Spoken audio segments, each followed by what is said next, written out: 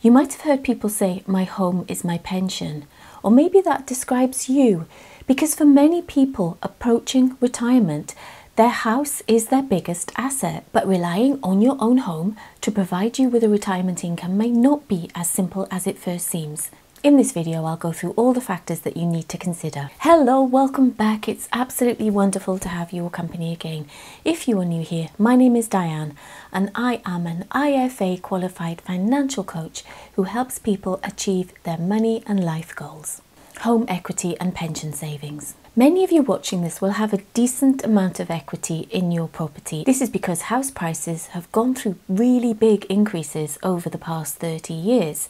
This is true of the whole of the UK, but especially true if you live in London or the South East. There are a lot of people who haven't saved enough into their retirement fund, and many people don't get a final salary pension anymore. In fact, they've all but disappeared in the private sector, and even in the public sector, the final salary pensions aren't quite what they used to be. So there are a lot of people who are house equity rich, but pension poor. You may think that this is a fine situation to be in. In fact, you might think it's a good situation to be in because it doesn't matter if you haven't saved enough into your pension fund because you can use all the value that has accumulated in your property. But unfortunately, as with many things in life, it's not as simple as it sounds. People are very attached to their family home. The easiest way to release the equity that you have built up in your home is to sell it, move somewhere cheaper, and then bank the difference. And that money that you have gained from selling your house and moving somewhere cheaper is all completely tax-free. And you could argue that this makes perfect sense during retirement because for a lot of people, they need less space than when they were raising their families. The fact is that when you think about the theory of something and it's some way off in the future and you sit here right now and think, it's okay, my home will be my pension.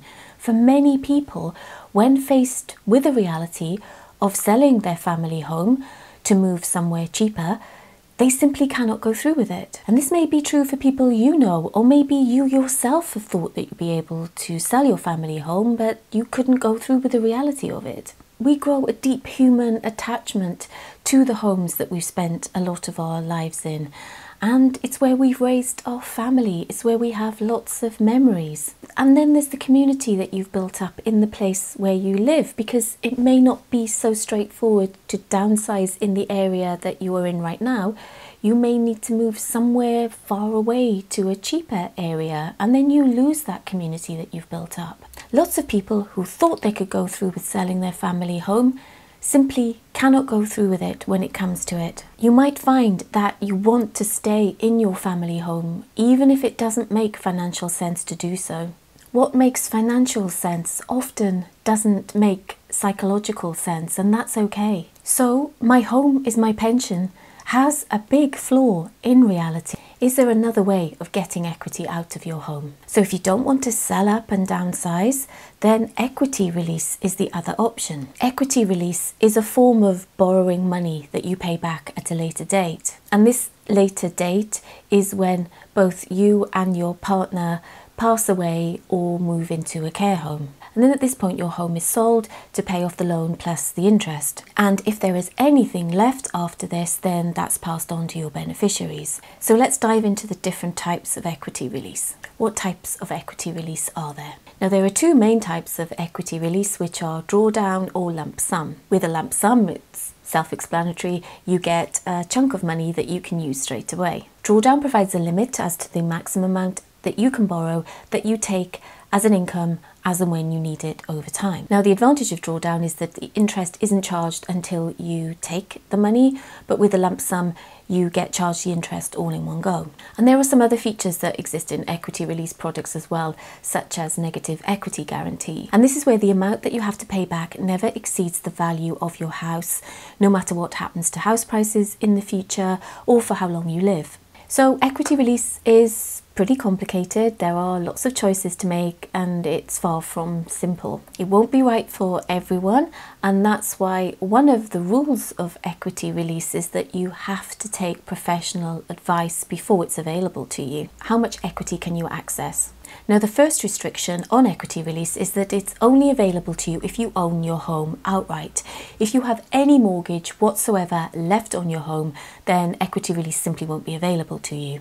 So in order to release money from your home, you need to first fully pay off the mortgage. And then how much you can borrow depends on your age. The older you are, the more you can borrow, and you must be over a minimum of age 55 before you can borrow anything at all. As of January 2024, if you are aged 55, you can borrow around 25% of the value of your home. You can borrow 35% if you are age 65. If you are age 75, you can borrow 45% of the value. But these are the values that you can borrow at those ages right now, and these values change all the time.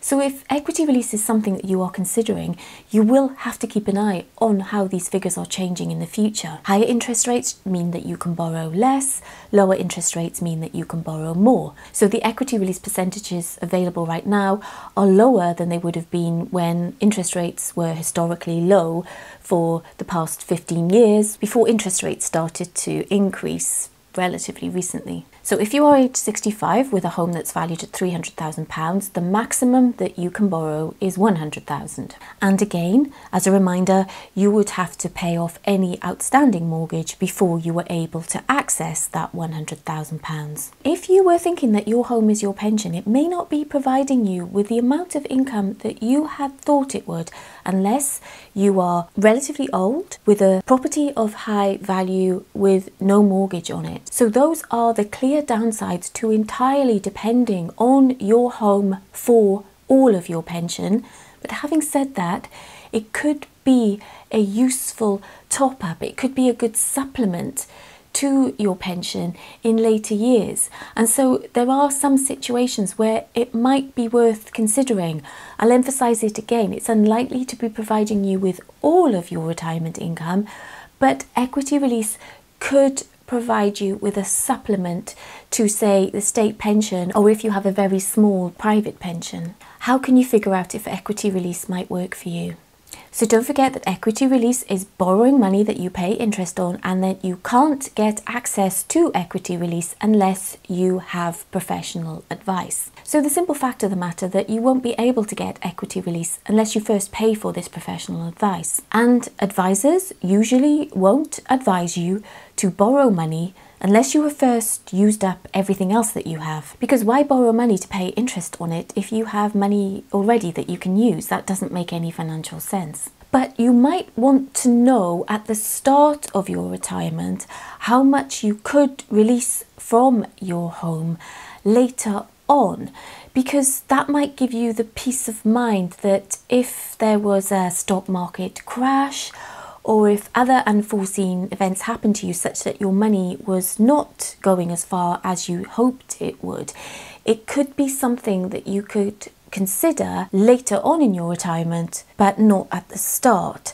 And you want to know what you could get in the future. This is where my favourite, completely free online planning tool comes into the picture, and regular viewers will know what a fan I am of Guide. Guide will soon be incorporating a home equity button into the design and test pages of the journey that you go through with the planning tool.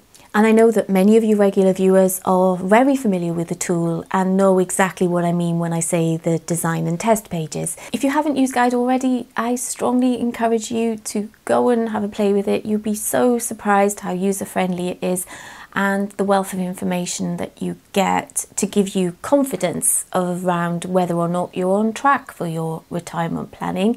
And in the not too distant future, and by the time you're watching this video, then this button is likely to be available, you can test whether equity release will help you at some point in the future. Despite all of these many drawbacks that I have gone through with equity release, this tool and experimenting, testing, playing around with whether or not equity release could work for you in the future may give you that peace of mind that you need to perhaps avoid being overly frugal in the early years of your retirement because you're scared of running out of money. You can have that confidence knowing that should the worst happen and unforeseen events occur, that you can have this as a backup plan.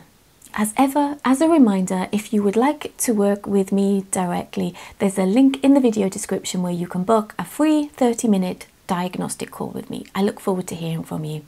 I hope you have found this video useful and informative.